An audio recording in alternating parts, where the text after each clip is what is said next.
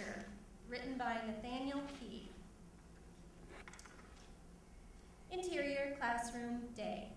Mr. Clark sits calmly at Porter's desk holding a brown paper bag. Porter storms into the room. This arrangement is totally unacceptable. I couldn't agree more. Mr. Clark takes a taser out of the bag and approaches Porter. Porter slowly backpedals, bumping into Mr. Clark's desk. Suddenly, Mr. Clark flips the taser around and holds it out. Porter considers the taser, finally accepts it. Mr. Clark goes back to the bag and produces another taser. So check it out. We switched bodies when we were struck by lightning, right? Get this. Why not use tasers to zap each other to see if the electricity will, totally switch us back? Huh? What do you think? Porter stares at Mr. Clark. I'm gonna go out on a limb and guess that of all the bad ideas you've had in your life, and undoubtedly there have been several, that this is the worst. Hey, I don't see you coming up with any bright ideas. Because they have to be bright ideas, Porter. Do you know what odds are that this is actually going to work? Have you put any research into this hypothesis? The only question you need to ask is, do you want to take a chance on something that, yeah, it may not work, or, you definitely may spend the rest of your life as me? We're in uncharted territory. Porter's visage slowly turns sour. Oh, this is wrong on so many levels. Hurry up and do it before I change my mind. They stand with their tasers pointing at each other.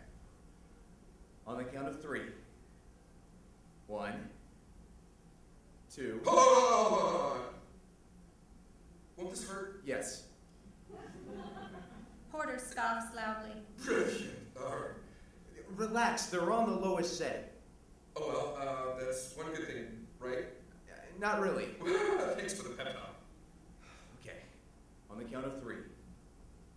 1, 2, 3.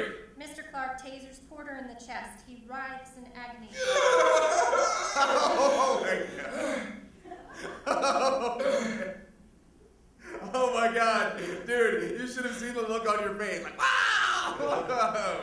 Dude, Porter, we said go on 3. And we did go on 3. 1, 2, 3. That's 4. How are you a math teacher when you can't count? Wait. You did that on purpose? Hey, now. That was an accident. Could have happened to anybody. Look, if it'll make you feel any better, we'll do it your way this time. 1, 2, 3, go. Got it? Porter's jaw clenches. Yeah. Oh, I got it. Good. I'll speak slowly. 1, 2.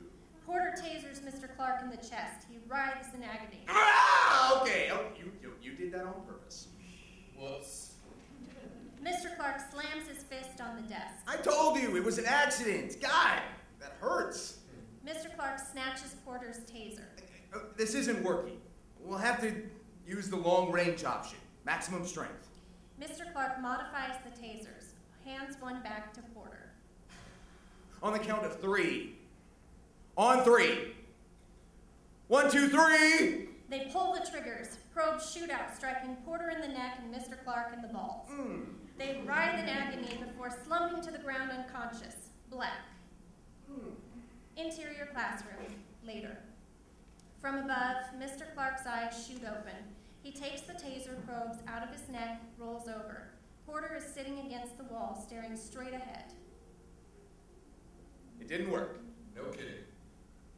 What do we do now? I don't know. Porter sits up next to him, stares straight ahead. Mr. Clark, we stuck like this forever? They turn to each other, exchange worried glances. Interior family room, day. Porter enters and breezes past Rebecca. How's school, honey? Shocking. He heads straight for the mirror, checks out the puncture wounds on his neck. Oh my